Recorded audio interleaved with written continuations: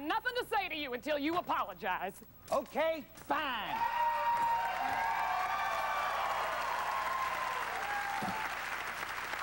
I'm sorry I was late to your mother's funeral. But right when I was getting ready to go, I hooked the biggest fish I've ever seen in my life. It must have been a 25-pounder. What was I supposed to do? Just let it go? Yes, you were supposed to leave it and stand by your wife in her hour of need, not go fishing and then power slide across the cemetery in your pickup truck with 5 minutes left and knock over Charlie Anderson's tombstone. Will you listen to me very carefully? It was a 25-pounder. Where is this fish? Well, I was holding it up so a guy could take a picture of it, and it slipped out of my hand because I'd been eating chicken wings. So you don't even have the fish? No, because I was rushing off to the funeral of a woman that nobody even liked.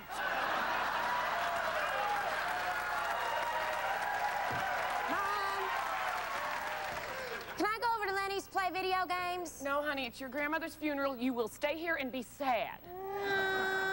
There you go. Thank you.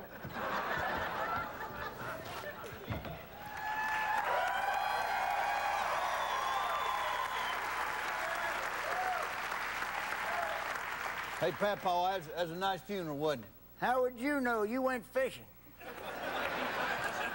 I'm sorry, Papaw. I don't want an apology. I want to know why you didn't invite me. Daddy, we buried Mama today. We buried a set of teeth. Why did we spend $600 on a casket for a set of teeth? We could have wrapped them up in a Kleenex and buried her in a Tupperware bowl. I'm telling you, that ain't her. Daddy, when Mama bent down to light her cigarette off the stove, she blew up the house, and all they found was a set of teeth. You believe what you want to believe. But she's out there, somewhere. Daddy, do you not have one happy memory of your life with Mama? Does today count?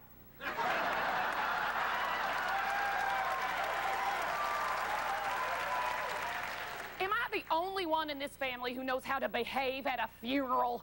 For Pete's sake, when you were 8 years old, you asked for Santa Claus to kill her. Me too. Took a little while, but looked like old Santa Claus finally came through. Hey, hey, man. Oh, Lord.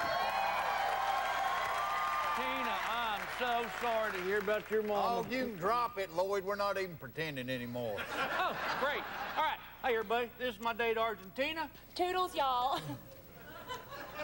This old dog can still bury a bone, if you know what I mean.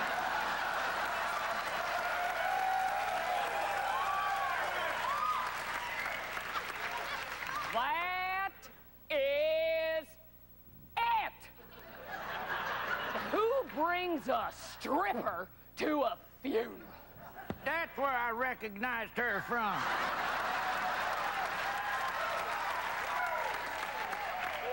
Listen to you people. My mother is gone. Do you not remember our 5th anniversary? That is not fair. She was drunk and did not know the gun was loaded.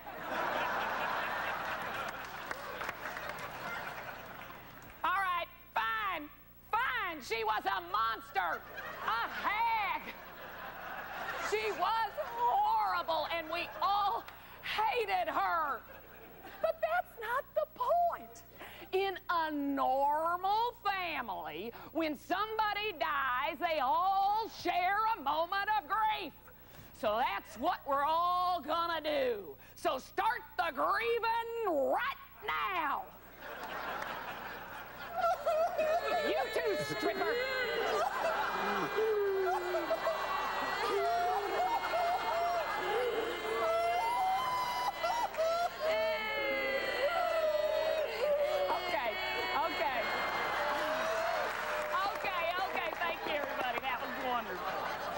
happy, Tina? Yes, I am, Terry. Thank you so much. Oh. All right, let's go fishing. Come on, now.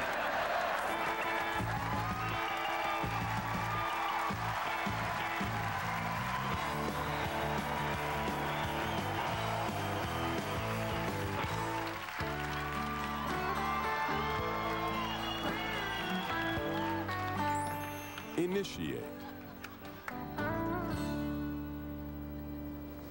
So sorry to hear about your grandma. Well, we sure appreciate that sentiment. So, how'd she die? She ate herself to death. Really? Yep. First she ate a steak, initiate potatoes, initiate spaghetti, initiate corn, initiate okra. Stop. I got something to go with this. The word ascot. Well, after hearing how much she ate, it's no wonder her ascot's so big.